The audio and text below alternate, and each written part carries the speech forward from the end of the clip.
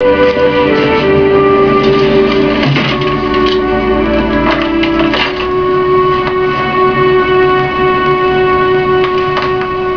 didn't have to wait up.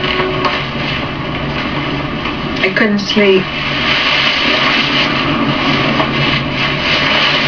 Well, maybe it's the Santa Ana winds, huh? There's stuff you're not telling me.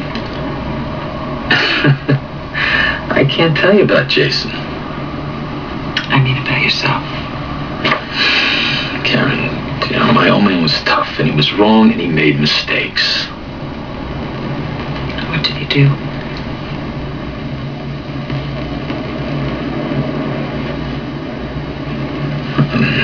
It's not about what he did. It's the gory details are almost boring. It's about the way he made me feel, you know. He made me feel like I couldn't do anything. And what I thought and felt didn't matter, or I guess that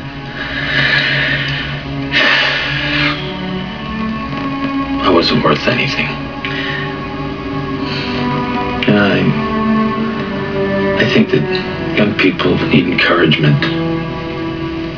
It's like a plant needs sunshine. Not enough sun.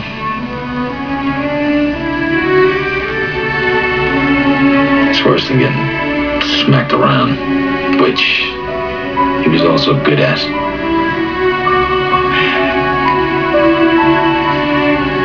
I look at myself and I think, what am I doing to Meg? What am I doing to my own child? Am I like my father? I'm not hitting her. But what happens when I raise my voice or take away a privilege? What does that make her feel like? Meg, that little girl is blessed to have you as a father. Karen, I'm spending too much time away from her. I'm staring at a criminal charge. It's like I'm putting everything else before my family. Meg knows you love her.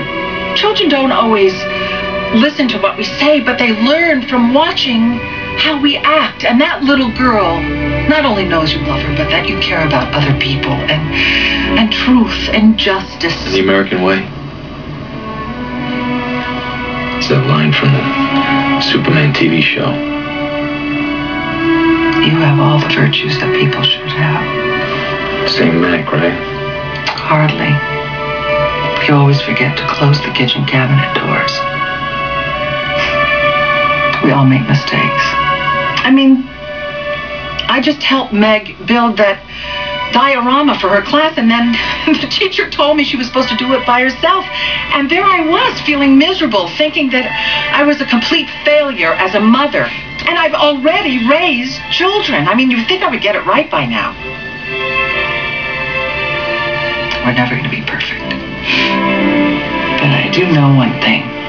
I know I'm never going to let that little devil trick me into building another class project.